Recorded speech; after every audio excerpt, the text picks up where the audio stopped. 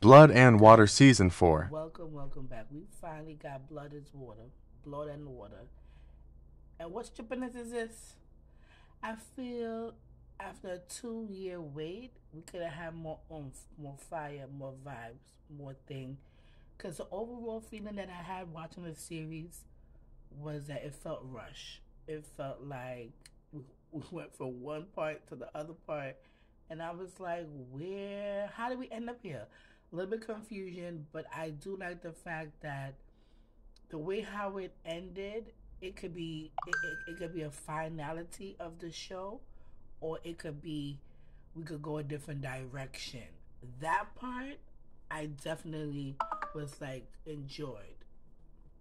So that part I definitely enjoyed. I do like the fact that they had in the ending KB and Puleng sees each other and it kind of end up in like a air of chuckle and mystery because I do feel that KB was Puleng's like best relationship and it looked like they really like enjoyed each other. So that part I'm like, okay, let's get back. Even though she have done some messed up things to him, his mother, father, everybody going down, yes. But I feel like love conquers all in that.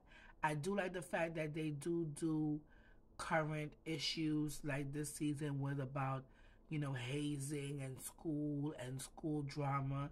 Like it's giving me the black African version of Degrassi, right? It's always gonna come up with some.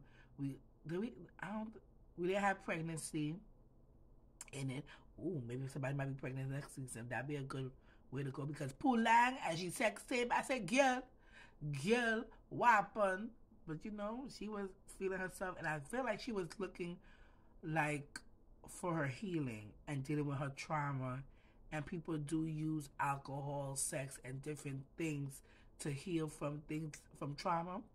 And that's not a way to go. Even though she was in therapy, she still fell and she got right back up again. And we know the one thing that Puleng gonna do is get herself in trouble and out of damn trouble. So yes, Blood and Water. I would give it like maybe like a 6 or 7 this season. It felt rushed, and I feel like they could have did much more or go into more detail with some things. Yeah, yeah, but I'm really hoping that they come back for season 5. I'm not ready to say bye to Blood and Water because y'all know that this is my series. Y'all know that I live for the Vikile and Puleng. Okay, I live for it. But if it doesn't come back for season 5, the way how they ended season 4, I'm content. Like everybody's moving on. Puleng and them moved to Johannesburg. I'm like, that's good. It's a fresh start that they needed because they done had like 4 years of madness.